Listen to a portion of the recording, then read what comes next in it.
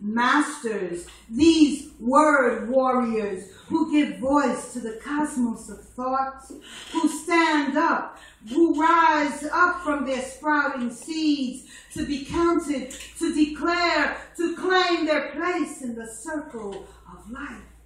who are presente to confront injustice and reach out to another, to show, to give, to nurture, who are mountains and thunderstorms, lakes and gardens, who are songs of humanity, sad songs, fast songs and holy songs, songs that embrace and celebrate, songs that shine light into darkness, songs that are rooted in the real, full of passion, songs that heal.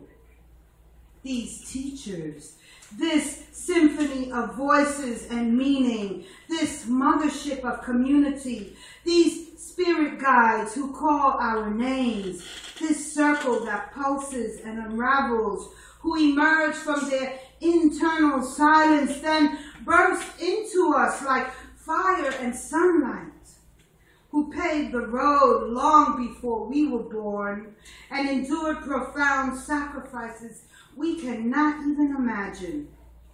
who marched through neighborhoods, armed with history and knowledge, to knock down doors of indifference, who lived in subsidized housing, who stood on pantry lines to feed their families, who forced open the gates of biased universities so that our children and each of you could be educated, who dismantled the hypocrisy of apartheid, who brandished nation-building tools with visionary minds, who read books about art and revolution and wrote the book of struggle and freedom, who descended from indigenous peoples that were slaves in factories and warehouses, who moved from tenement to tenement and from island to island, who lit candles with offerings to honor their ancestors,